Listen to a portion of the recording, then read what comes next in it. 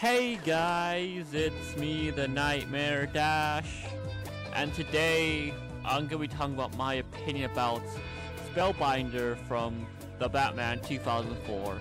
So yeah, let's get right into this video.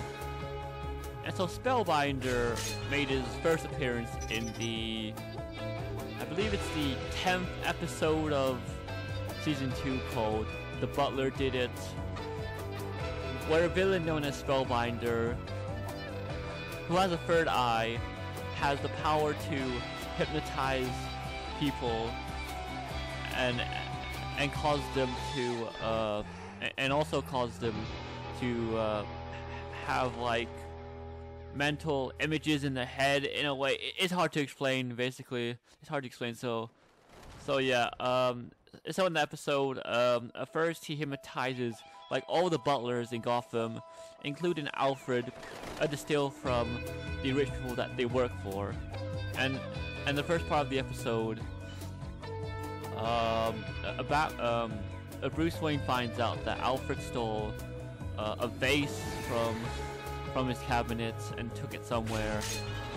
And so what happens is, later on, Bruce Wayne is visiting his other billionaire friends, and then they find out that their butlers are stealing as well.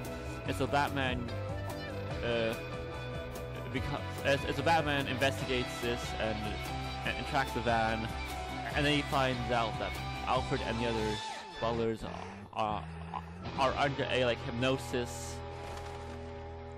But then what happened was, once the van gets to this like meeting point with Spellbinder, Batman confronts Spellbinder, but then he puts Batman under this like hypnosis where he thinks that everything around him is a monster, until Spellbinder calls. Oh, no, actually no, it wasn't that. What happened was, Batman's utility belt and Batwave kind of what's the word? I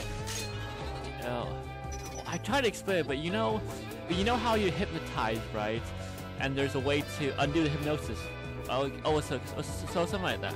So what happened was, Batman's Batwave and whatever caused the hypnosis to stop working on him, like for now. But then later on in the episode, a Spellbinder has now hypnotized the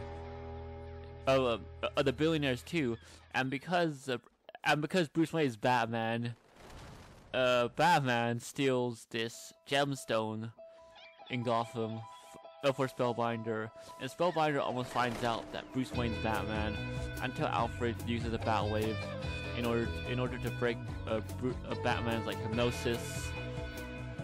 But then Spellbinder puts him under another one where he thinks that he's actually gone, but then Alfred convinces him to not fall for it, and then Batman's able to break the hypnosis and stop Spellbinder.